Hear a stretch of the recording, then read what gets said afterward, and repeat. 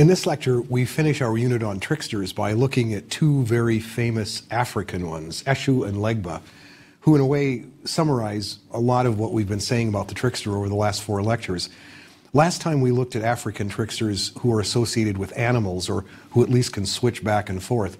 This time we'll take a look at two who consistently appear in some kind of human form. Both are really gods themselves, or at least related to gods, which gives them a kind of enhanced status. They're perhaps related more closely to tricksters like Hermes or Enki or Loki than to Tortoise and Anansi, whom we looked at last time.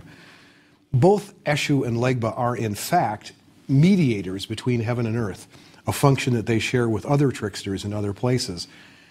Eshu is a trickster of the Yoruba people in southwest Nigeria.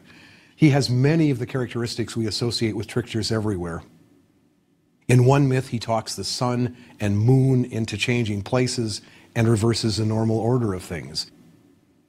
In all of his stories, he's one of those tricksters who loves stirring up trouble among humans. One of the famous stories that gets told over and over is there are 2 farmers who have worked together. They're good friends. They've worked side by side together for so many years. They've actually started to dress alike, and like a husband and wife who've been married forever, they actually are starting to look alike. One day they're working in fields across the road from one another, and Eshu comes down the road between them wearing a hat that is white on one side and it's either red or black on the other side. To make things even more confusing, he has a pipe sticking out the back of his head, and he wears a club over his back, so that if you're working and you just glance up, it would be impossible to tell even which direction he was walking in. Later on in the day, after they finish their work, the 2 farmers chat about this stranger, wondering who he was who walked down the road, and they find out that they disagree about just everything, about what color his hat was, about which direction he was going, and they quarrel for the first time in years, and in fact the quarrel becomes so heated that eventually they get hauled before the chief, who's supposed to arbitrate. The chief, of course, can't make head or tail out of this. How does he know what they're talking about? Eshu himself shows up, explaining that neither man is lying, but that both are fools. He explains the trick. The chief sends the officers after Eshu, who runs away, and on his way out of town he lights several houses on fire. When people bring out their most valuable possessions, Eshu promises to take care of them. Says, "Don't worry, you go, find some way to put out the fire, and I'll guard your possessions." And then he gives them away randomly to anybody who walks by. These turn out to be that kind of unexpected gift for those random passers-by. That's one of the things we said tricksters do, is they're responsible for unexpected windfalls, and the possessions of these people are then scattered to the 4 winds. We remember that Hermes, too, was a patron of merchants, but he's also the patron of thieves and the patron of all transactions. And here, all sorts of transactions happen. These are happy accidents for some, those people who will end up getting something for nothing. They're unhappy accidents for others.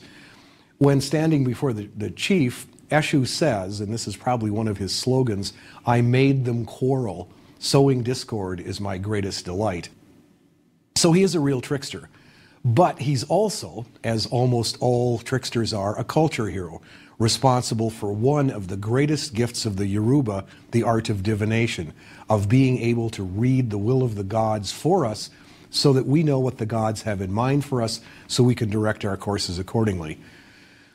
In the myth that explains where divination comes from, the gods have already moved away to the sky, and they're in trouble. They are very slowly starving to death because people have stopped giving them sacrifices.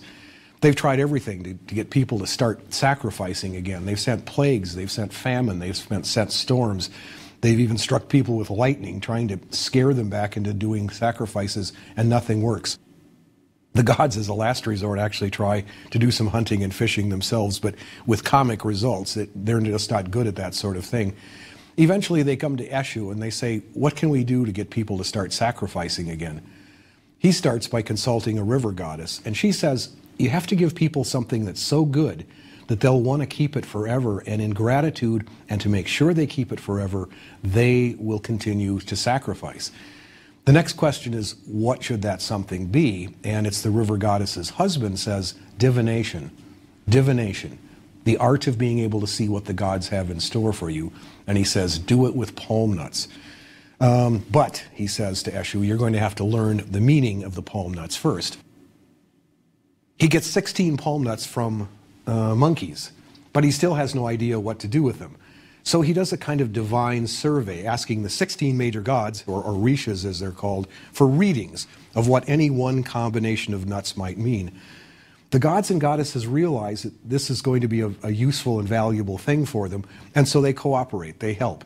And which means that in some ways what they are doing is they're going to be imparting some of their divine knowledge to humans via this divination process. It isn't a simple process.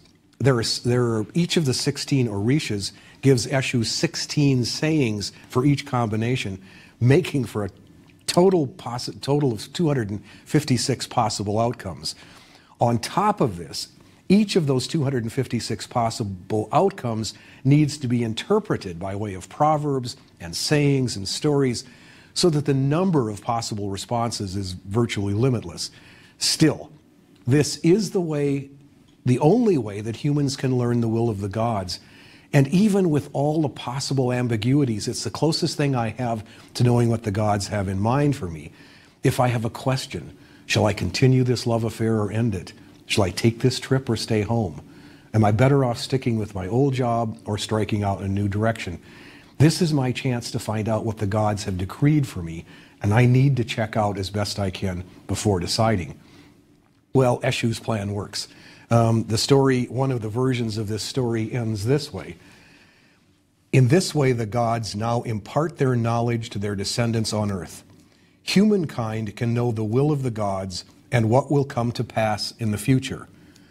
When human beings understood that through Eshu they could escape evil things in the days to come, they began to slaughter animals again and burn them for the gods.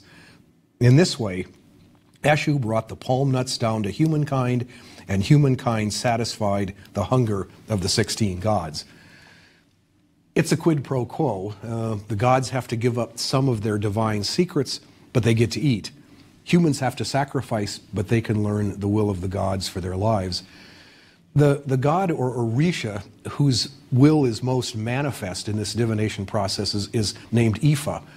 We can think of him, if we want, it's not quite accurate, but we can think of him as a god of fate or destiny with which we're born.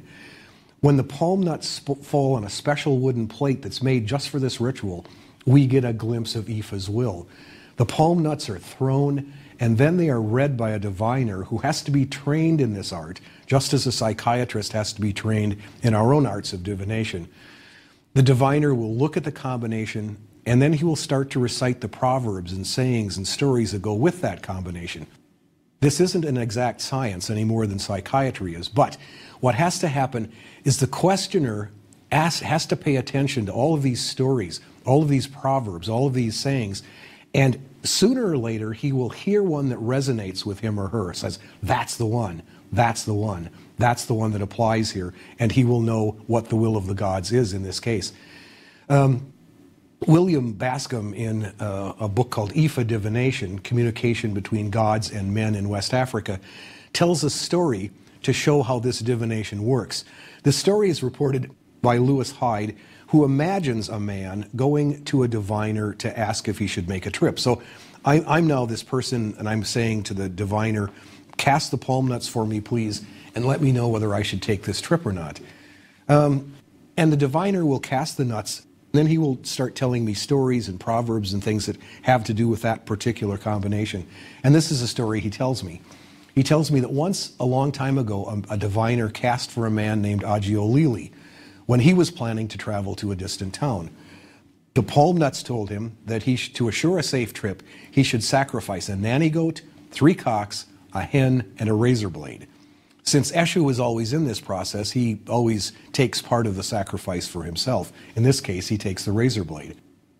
So that when Agiolili gets to the distant town, Eshu takes the razor blade and slips it back into Agiolili's hand. The chief's daughter, named Oron, is selling goods at a market, and when Agiolili moves in to buy some of her goods, Eshu pushes her against his razor blade and she cuts herself. A fight breaks out and everybody accuses this stranger of being a troublemaker, but Eshu intervenes to say it wasn't his fault, he didn't do anything on purpose, he didn't start the fight. And he said, I think the best solution to this would be that he should move in to Oran's house, or Oran should move in with him. They should be together, and he will have to care for her until this cut is healed. Everyone finally agrees that's the thing to do. Oran is already married, but she has no children. When she and Agiolili begin living together, they also start sleeping together, and after a couple of months, she's visibly pregnant.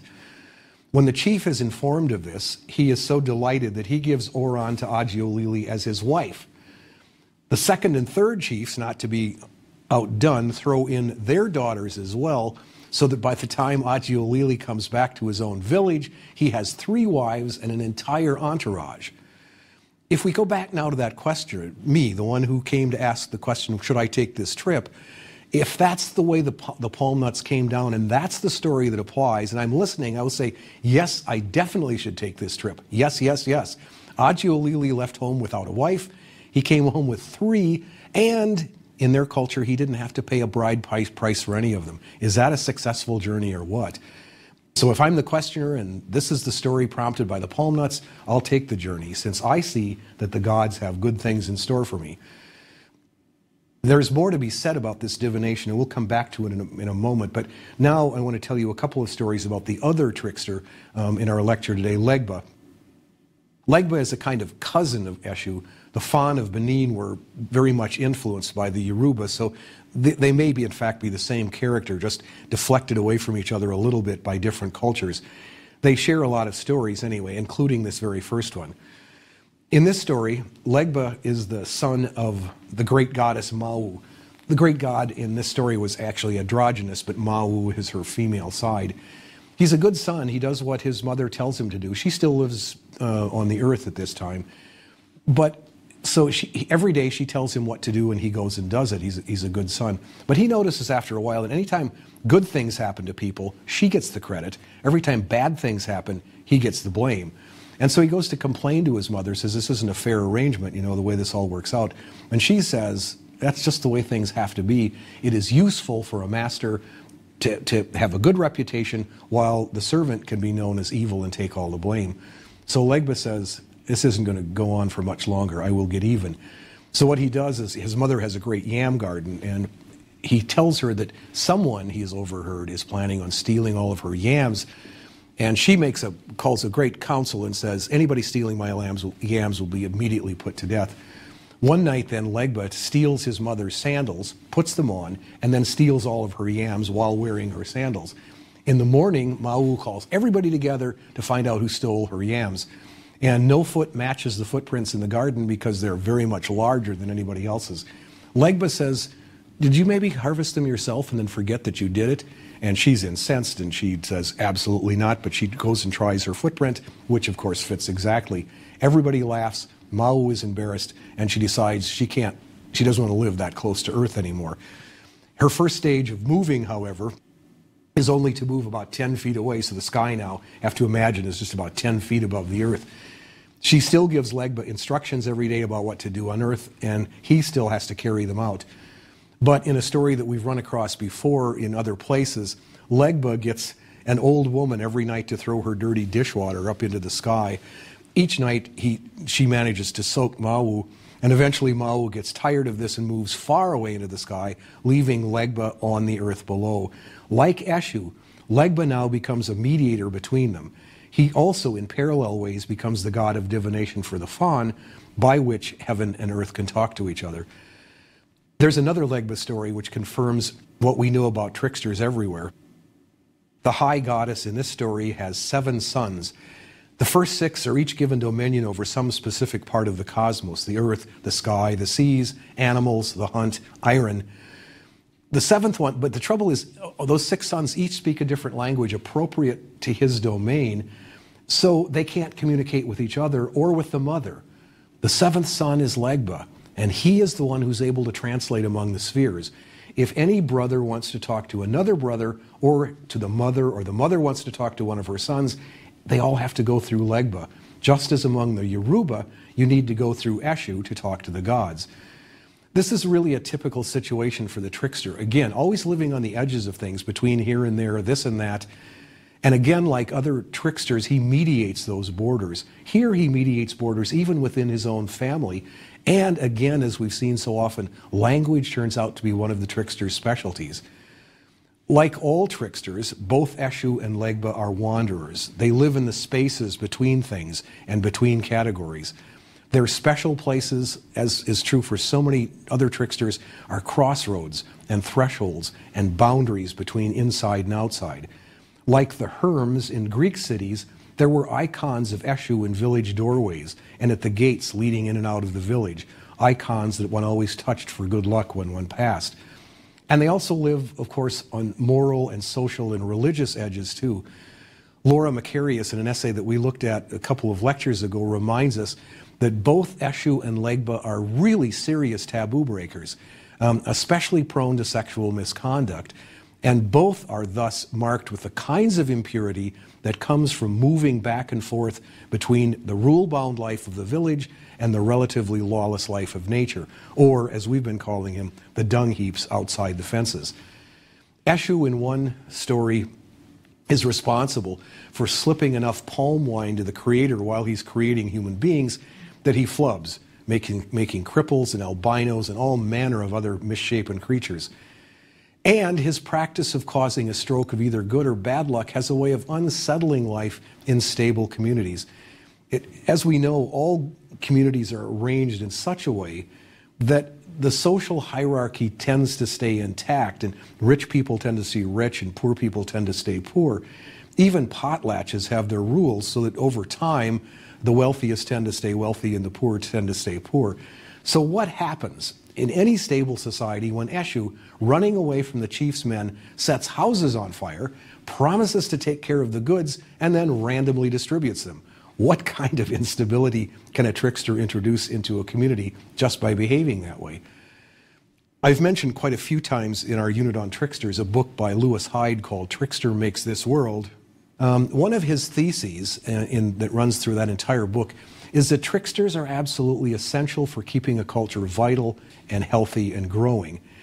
As he argues, any culture or institution left to its own for too long, allowed to make its own rules, and then to enforce them without disturbance will ossify or grow so rigid that it can't bend anymore. It has no flexibility. It will reach such a state of internal perfection that it can only die. Tricksters are those people, and we've said this before, who bring some kind of dirt into those kinds of cultures, causing distress and disorder at first. They always begin by disturbing things. But once that dirt gets incorporated into a culture or institution, then the entity has to redefine itself in terms of the dirt in ways that will keep it alive and functioning and vital. It's why tricksters are all culture heroes. By messing things up, by disturbing the stasis, they become agents of creation in the same way that were all those creator gods that we looked at in Unit 1.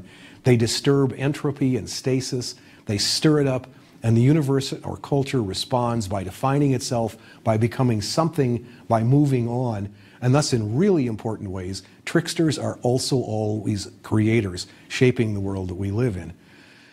Another way of saying this is that tricksters always introduce accidents or chance into places that try to rule them out, that tries to make accident or chance impossible. That's why it's so perfect that Eshu should be the agent of Ifa's oracle in the divination process. Ifa's voice is the voice of fate, of what will be, of what the gods have willed. Eshu is the voice of that oracle, and his face is the one on the wooden plate on which the palm nuts are thrown in the divination ceremony. But he's a trickster who loves causing discord and messing around with people, as he does with his trick hat in the story that we started with. He's frequently not a very reliable messenger for Ifa. Sometimes he gets the message wrong. Sometimes he changes it just for fun. And sometimes he makes it ambiguous enough that it's hard to make any sense of it. Who knows exactly what Ifa had meant to happen to Agiolili? What we do know is that Eshu steps into the story, appropriates part of the sacrifice for himself, and then causes everything to happen that happens in the rest of the story, giving Agiolili one of those windfalls that tricksters are famous for. Here he gets 3 wives without having to pay a bride price for any of them.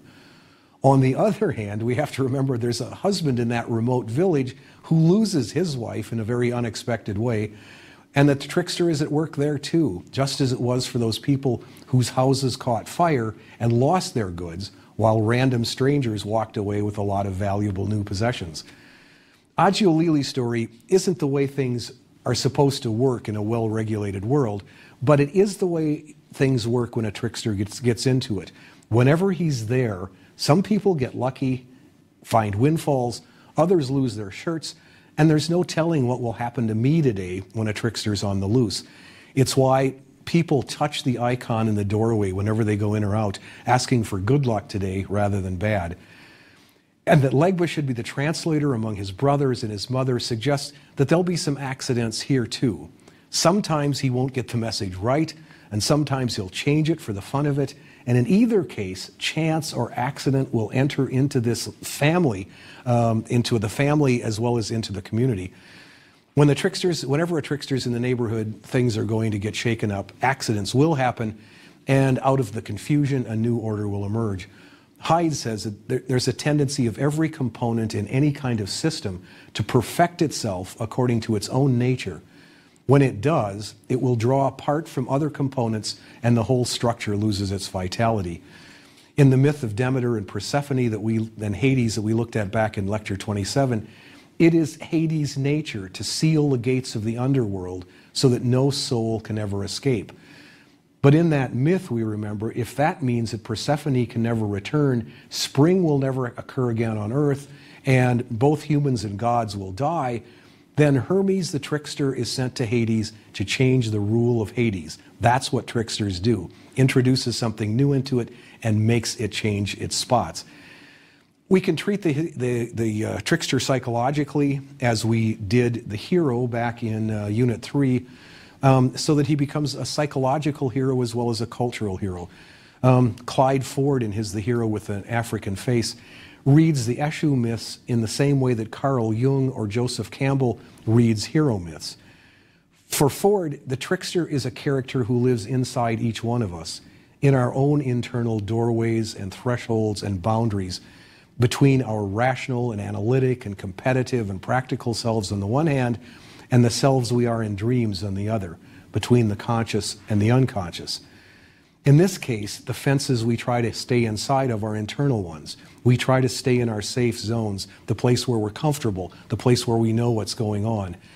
But internally as well as externally, trickster is always there on the fence or in the doorway or on the threshold.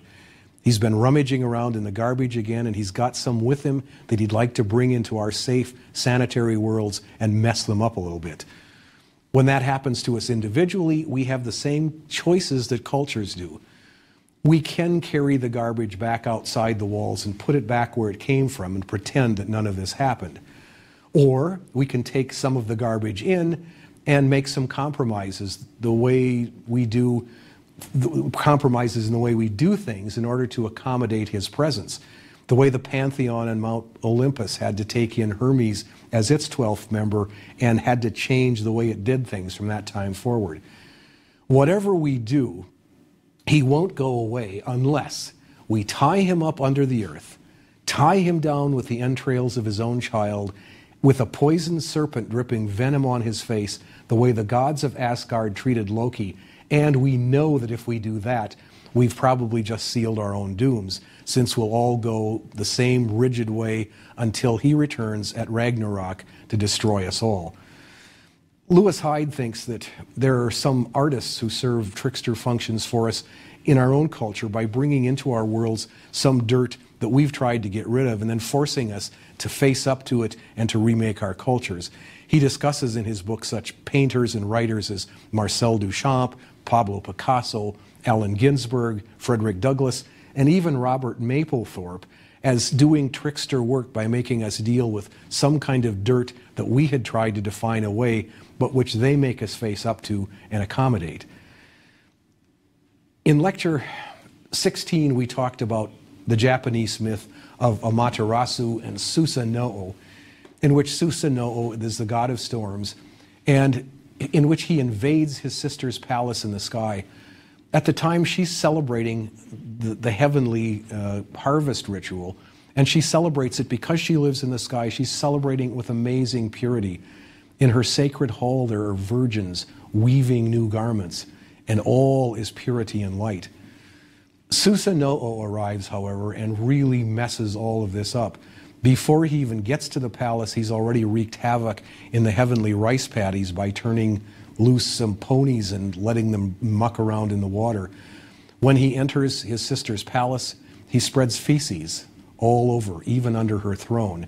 He rips a hole in the roof and he drops in a dead pony that actually falls on one of the weaving virgins, and she is killed by her own spindle.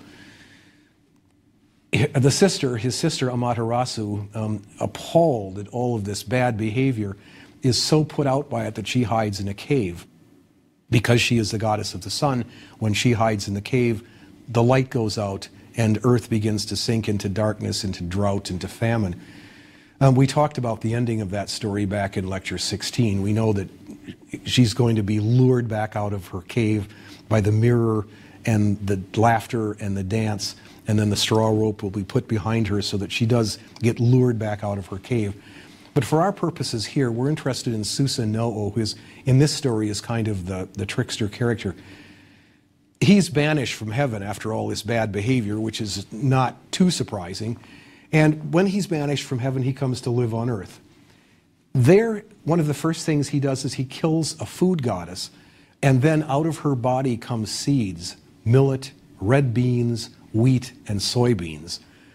So Susanoo's appalling behavior in heaven winds up making the world a more fertile place for humans, and he becomes a culture hero, responsible in part for the creation of agriculture.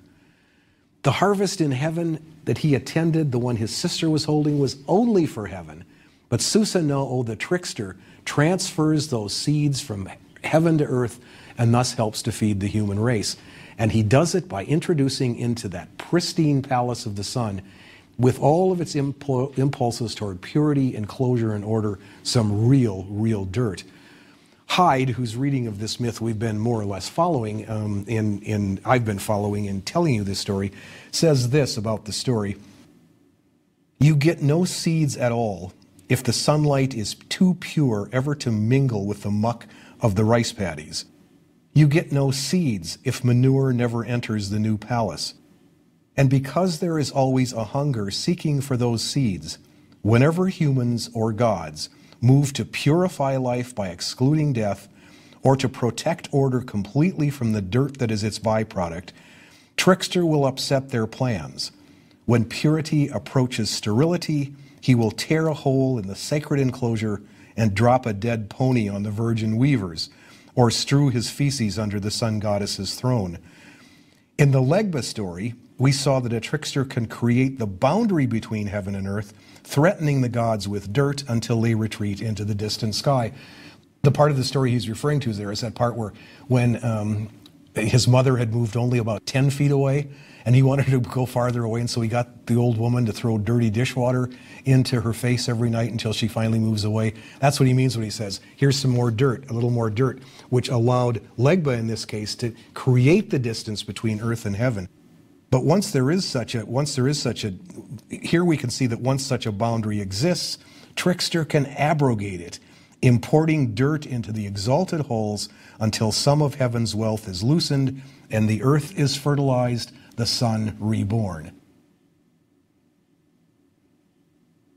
That makes the trickster in this myth a true creator, disturbing stasis until it yields to differentiation and a place where you and I can live, reminding us of some of the patterns in our very first unit in this course. So the trickster does many things for us. He allows us to express deeply repressed parts of ourselves. He allows us to find a balance between destructiveness and creativity at both cultural and psychological levels. He can serve as a mediator between logical, impossible positions, allowing us to have our cake and eat it too. He can encourage us to make new combinations out of materials the world gives us, becoming bricoleurs or tinkers ourselves. He allows us temporary access to a liminal world where we can sink back into nature before returning with new identities and roles to play. And he's always on the fence, always reminding us not to let any social order become too rigid or sterile or suffocating. So, despite his grievous offenses, despite his foolishness, despite his arrogance and presumption, and despite his occasional stupidity, he's still a culture hero, a creator, and we have a lot to be grateful to him for, as those Zandi parents are when they tell his stories to their children. Next time we'll start a new unit on mythical places, places that themselves become sacred because of something that happened there. We'll start with Bethel stones and lakes in our first lecture. That's next time.